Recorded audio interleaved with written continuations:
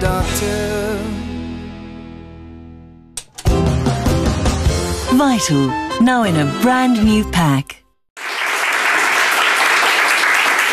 Salt was a highly prized commodity for centuries and is rumoured to have been used as currency in ancient Greece and Rome when paying soldiers' wages, hence the saying, worth your salt. It's not as valuable these days because we get more than enough of it. In fact, we get too much salt, which has been shown to increase blood pressure in individuals who already suffer from hypertension, high blood pressure. So, Andrea, what's the daily recommended intake of salt? The recommended intake is between 4 and 6 grams per day. Because remember, we need salt in our diets, a little bit of it. It's part of our electrolytes, very important functioning for the functioning of your heart, brain, muscles. Nervous system, all of that. That's right. Yeah. But unfortunately, we eat too much. The average South African diet contains 9 grams of salt. So it should be 6, it's now 9. Okay, that's a big difference. In fact, if you extrapolate that over a month, take a look at this. This is 180 grams in a month. This is 270 grams in a month. A big difference. Take that over a year, take a look at this, and this is how much extra salt we're busy putting into our bodies. Look at that. I mean, that is just far too much salt. Eh? That's not good for us. Way too much, no. So my question to you, Andrea, help us. How do we cut down on that salt intake? Well, the place to start is where we get most of our salt. 80% of what we consume is through processed foods that contain hidden salts. Now, we know we shouldn't snack on savoury crisps and things like that. Yeah. But even in perceived health foods like olives, gherkins, feta cheese, salmon, yes, that's smoked salmon, biltong and bread contain lots of salt. And each of these portions represent your maximum allowed salt intake for the day. Yes. No. So the message there is you can still enjoy them, but in moderation if you've got high blood pressure. What about our fresh foods? You're going to mention that, surely. Potassium, huh? Definitely. If we talk about salt that's not good for us in excess, we're talking about sodium chloride. In fruits and vegetables, especially things like celery, tomato, onions, and fresh herbs, we have a mixture of sodium and potassium, which is very good for us.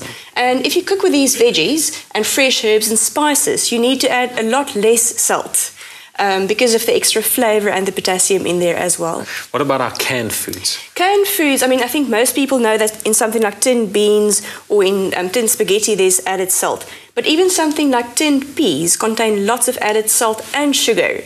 So that's something that we shouldn't really add to our diet. Fresh is always best. And such good advice. Read the labels. Please, whatever you do, read those labels. Let's talk about adding salt to food. Megan, where are you? Won't you join us? Let's do a little experiment here. As Megan comes up, Andrea, what we're going to do is I've asked Megan to give us 3 turns of the salt grinder. Hello, Megan. Hello. And 3 shakes of the salt shaker and 3 pinches of salt that you often get in a restaurant. And we're going to measure it on this very fine scale, and you're going to figure out how much you're adding. So let's start with the salt shaker. All right, 1, 2, 3.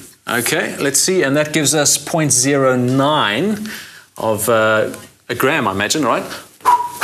Out of there, let's zero that again. Back to 0, okay, 0.9. Okay. Next one, 3 pinches of salt. Imagine you're sprinkling over a wonderful steak, you know. Okay, there we go. You got tiny fingers. Okay, that's not bad. 0.06, so far that was the least amount of salt. That's interesting. Didn't think that would happen. All right, and let's zero it again. And the big culprit, the grinder. All right, grind for us, mate. Grind, grind, grind. Okay, 3 grinds. Let's, oh my word, 0.32 grams. Okay, so, I mean, that's just an excess amount of salt, Max. Wow. So what do you learn from this?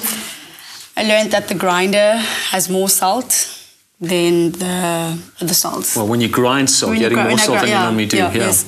And I was quite surprised to find that your pinched salt was far less salt than the actual salt shaker. But again, you've got these dainty fingers, so that's probably why.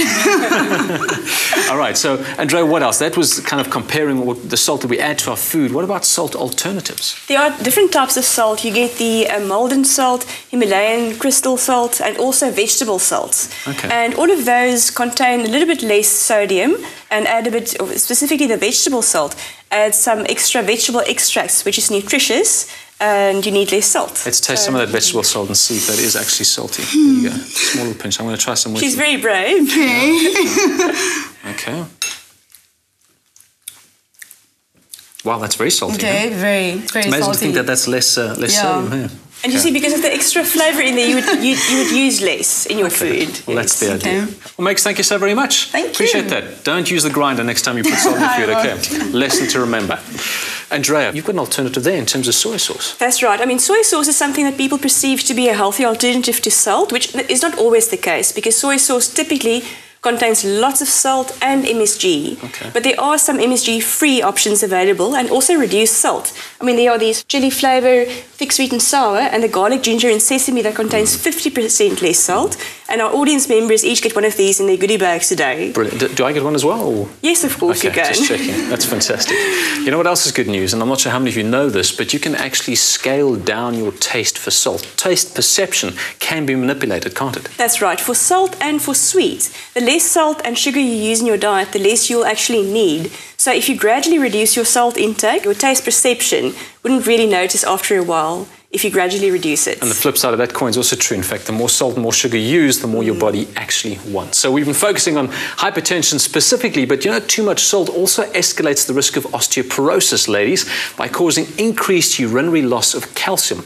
All the more reason to cut down on our intake of salt by limiting processed foods, reducing the added salt on your food and using alternatives, and again, manipulating your need for salt. Vital, now in a brand new pack. I want to live the best life.